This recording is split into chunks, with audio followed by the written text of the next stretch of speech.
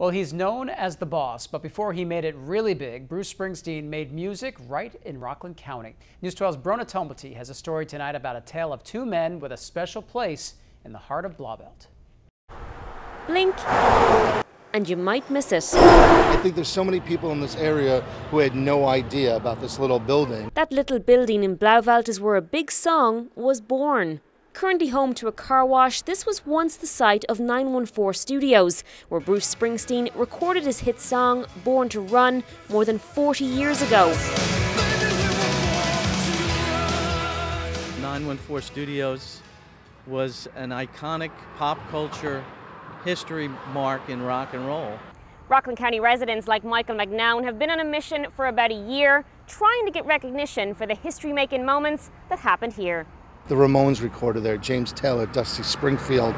The local historical society recently greenlighted the placement of a plaque outside the building, which was unveiled Thursday.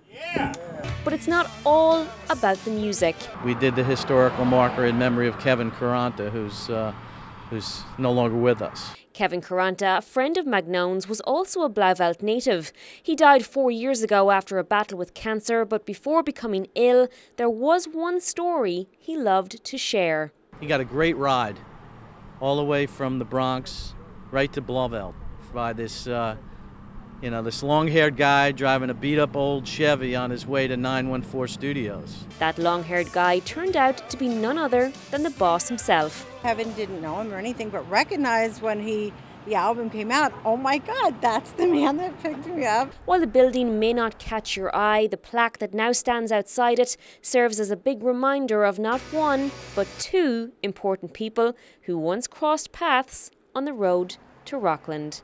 In Blauvelt, Brona Tomblety, News 12.